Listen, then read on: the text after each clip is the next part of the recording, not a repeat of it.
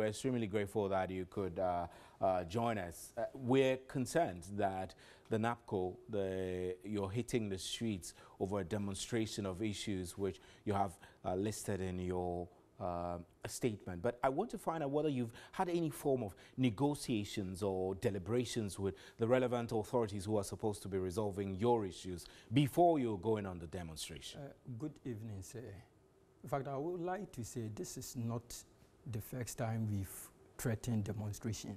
If you you see, so appropriately you are describing it as a threat. It's a threat. No, a threat to go on demonstration. This time, you're holding government to ransom over a policy which is supposed to provide you some reliefs. Not exactly. Not exactly. In as much as we wanna communicate to the public about the displeasure and misgivings we are practically experiencing in this initiative, we want to petition major stakeholders on the various concerns we think if we actually implement them, it will engender the benefit, the collective benefit of trainees. So tell me why you're going on demonstration. We are embarking on massive action, basically because of our demands, which haven't been fully addressed. What are the demands? First of all, we have trainees with arrears backlogs in the scheme. How many months arrears backlog? So far, we are in categories. We have trainees.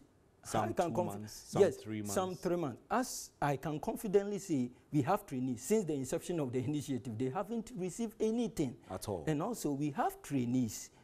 Initially, we had issues with regard to our details. We had some of us to, You mean your data? Yes, exactly. Your personal data needs to be captured. You need to be paid through e-switch and all of that. Have you met those requirements? We've done that long ago, to the extent that some of us at the verge of pay point after we were able to sail through this adventurous validation system. Why do you call it adventurous validation? Yes, because it's necessary in order to cut off all those who are not genuine. You don't think so? Not exactly, because in fact, we've done it. Why I'm saying adventurous? Because we've been subjected to rigorous processes. And you think the processes are unnecessary? No, because I mean, you're an educated person. You're using very qualified words to say what you have to say. Exactly. And it's why I'm saying that is because, in fact, I'm saying that out of resentment, because it is a simple routine, like go and validate your details. You key into the portal, you correct your details. Some of us, we did it on countless occasions. Before they paid, at the verge of pay point, they had paid up to January, but they only released November and December. Because of that, they didn't upgrade us and add us to the master list. So you sound very frustrated. Yes, it's really frustrating. And as at now, we have trainees who have done a whole lot of validation. Some of them since the inception of so it doesn't look haven't been paid. It doesn't look like they would ever be successful with any validation since they've been doing the same thing over and over. Is that what you're saying? We have done it on countless occasions, but any time there is inception or fresh batch payment, we are segregated. Because recently, as we are speaking now, they've paid March, which we thought per the initial propositions, they came out with a settlement plan that they want to clear all arrears backlogs before they proceed to release the fresh stipends. But as at now, they've paid March. All our arrears issues have been unattended to, which is so very traumatic situation. I reckon that you've been in some form of discussion or talk with the relevant authorities. We've done it. We've done it. And even no feedback? No responses? No feedback. It has been a major problem, especially, which is lack of communication, ardent communication, because we are technocrats. So sometimes when you are dealing with X, even if there is a prevailing issues there, you have to come out with a settlement plan, which will come from the official point. You get it? But if it's not like that, and we will be having crisscrossing information churning around. Meanwhile, the relevant issues on ground, we are not addressing it. It is really heart-rending. I can see your frustration. I need you to calm down. But tell me, there have been rumors that the demonstration was cancelled. Why would anybody spread such a rumor? It does suggest to me that perhaps your front is not organized. It is not like that. I think people were maliciously deployed to peddle mischiefs like that, that there has been potential postponement. But I came out with a contrary communique that even if stipends are paid today, tonight, we will still hit the street. Why? Because we are... Then it means that you are going on demonstration on another reason totally different from stipends. Because if it hits your account, you have no reason to go on demonstration. We have a lot of concern to raise. Still related to yes, the exactly. running of the program? Exactly. We have or the pay? Yes.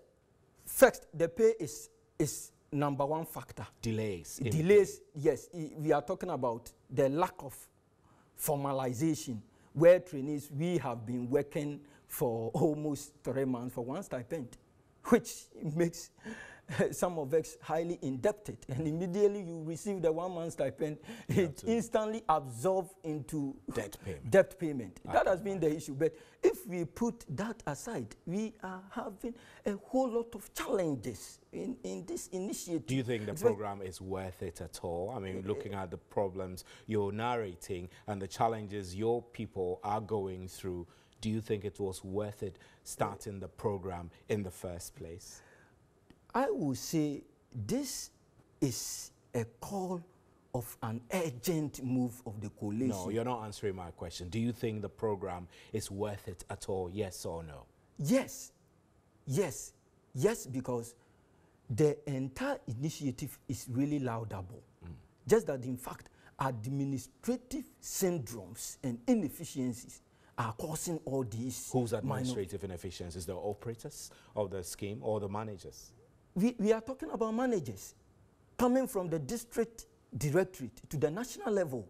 A whole lot of misrepresentation. So when you have interactions with the relevant authorities, do you tell them this? Do you give them this feedback? Do you tell them that they are ineffective and they are not working to make the program as popular as government wanted it to be? We've told them, even with our confrontations with our district coordinators. That has been another issue, politicizing the initiative. Sometimes when you try to figure out mishaps and you want to draw the attention to it, they rather tag you as yes, political. Like you want to dent the reputation of the entire initiative, which is very, very problematic. So tell me details about your demonstration. Where is it starting from? Where is it ending? Yes, we are starting from Obrasport. And we will head... That's tomorrow? Yes, yes. And the final point is ministries. But we want to confront Minister for Information, because we think he has been misguided on certain Ministry of Finance. Where? Finance. We will go to Finance, Ministry of Information, Interior, and the essence is to present Employment. A petition? Yes, to present our petition, because we deem they've been misguided on certain things. Because recently, on an interview granted by the Minister for Information, he said, those of us with arrears, we haven't been paid because of data discrepancies. In fact, when it rather irritates us a lot, because that is the experience I'm telling you, that some of us too, we were able to sail through this strenuous validation process on countless occasions. Needless, yes, you think it's needless. Not needless, because they were like stressing us too much, because it is just a simple task to perform. But when you do it, the stipend keep on not coming. Right. Do you get it? That is. Nana, very much, Samoa. I know that you are agitated. We do hope that your problems are resolved, and we wish you the very best in your organization.